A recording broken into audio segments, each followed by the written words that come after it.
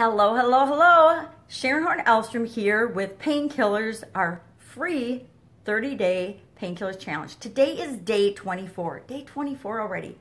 How are you feeling? How is your pain level from day one to today? Have you just done a check-in with yourself? Have you found any one of the particular exercises or challenges up to today particularly helpful? If you have, please let me know. Share in the comments below, because I know we're all different. What works for me might not necessarily work for you at all. That's why I'm sharing with you all of my favorite things, all of the things that have given me the most relief with my chronic pain over the last 37 years.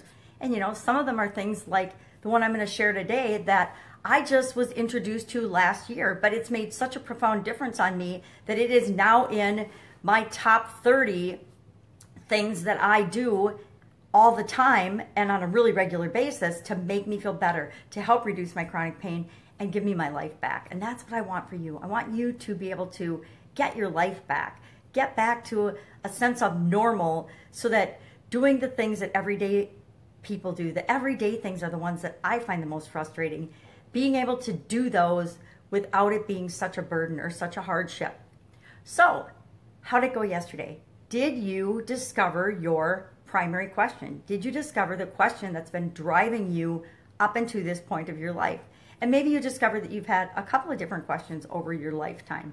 I know that my primary question when I was a younger child or a girl was really, are you friendly? And it was all about me making friends and relationships and interacting with people when I was little. And I don't know when that changed, but probably about 15. When I was about 15 then, my primary question became, you know, how do I survive in this environment? Because we were in junior high and high school, and that's just a really interesting time for most of us, because there's so much division of personalities and there's so much power struggle and games going on at that time that probably was my primary question. I don't know, I haven't thought about that a lot. But then as I entered my adult life and had my own businesses, I shared WTF was my primary question. And that primary question was entirely ill-suited toward what I really needed to be doing and wanted to be doing in my life, up to and including a sudden cardiac arrest. So that particular question was totally contributing to my chronic illness and my chronic pain. So I switched it to, what am I creating now? And what am I creating now is a much more empowering, it's a much more fun question to operate my life on. Now today I'm going to share with you an exercise. It's about balance and balancing your energy. And I learned it from a really good friend of mine named Cheryl. And she is an incredible woman, a natural healer and nurse, and she's got a huge background in health sciences and all of the different ways and different healing modalities. But she taught me last year when I was having a really bad flare, this balancing technique for balancing your energy.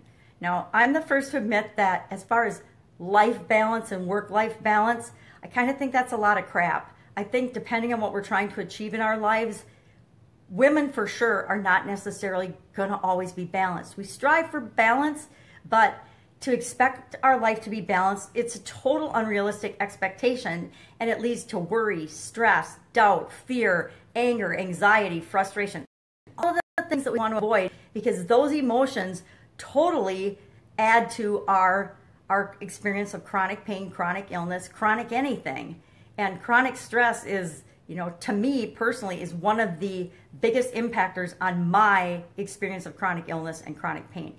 I discovered that stress in most ways, shapes, and forms, and you know, we could get into a whole discussion about what creates stress and why do some people feel more stress than others, and why do some people get motivated by stress while others are debilitated by stress. You know, it's the same as, you know, why do some people eat a ton when they're stressed, like me, or like my mother-in-law, eat nothing when you're stressed. We're all different, so we have to figure out what works for us. So for me, I've believed and thought over the years that I cannot be balanced. When I was raising my children, it was a lot more important that I spent time raising my children and loving them and helping them with their activities and encouraging and building my family relationship than it was for me to be working all the time. Although I will admit I was an epic failure at that because I worked all the time. So that's part of why I was stressed and burnt out and hurting all the time, was because I was trying to do it all and be balanced, and it is not possible, and it leads to all kinds of physical issues and ailments. We need help with things, and a lot of us, I know women for sure, I am terrible at asking for help. Even now, after all the things I've been through and all the things I've learned, it's really hard for me to ask for help. I don't know where that comes from. It's just because I like to be independent and bossy, I guess. But I'm getting better, but it is still a struggle for me to ask for help, because I grew up thinking I should be able to figure it out. I should be able to do it all myself. And that's, again, another super unrealistic expectation that just leads to problems, leads to excess stress, leads to me putting way more pressure on myself than is necessary. So balance. I'm working on balance, obviously, and I will continue to work on balance. And as I've moved into different phases of my life and of my businesses and of my health, balance is becoming easier and easier. It's easier for me to, but I would say my life still isn't balanced. I'm definitely not balanced in the relationship department. I'm a little off balance in the financial department. I'm medium balanced in the health department. So let's just admit it, my balance sucks. I don't know if y'all have ever done that, but we have this, I can't remember what I think, is it a Wii Fitness device that you stand on, and it's like a video game, and it tests your balance. And I had 5 years ago, I had like the balance of a 72-year-old woman. Not very complimentary, but I don't personally have terrific physical balance. And maybe that's because I don't have terrific emotional balance. Ooh, aha moment there, people. I might have discovered my main core issue there. But I could say I could blame my eyes, because I can only see out of one eye. So maybe it has something to do with vision. But even if I close my eyes, I don't have good balance. So that excuse is now out the window. But today I want to teach you and share with you, not teach you because I'm not an expert in this, but share with you a modified version of what's called a balance tap. And it's just one of the tapping exercises. And all you do is you take 2 or 3 fingers of your right or left hand. I'm right-handed, so I use my primary hand. And you tap in a counterclockwise circular motion on your chest, right below your collarbone. And as you're tapping, you are going to repeat something that is meaningful to you. Perhaps your affirmation for today, perhaps just an empowering statement that you like to say, or you can just use it as time to breathe and calm your mind. You don't have to repeat anything in your mind.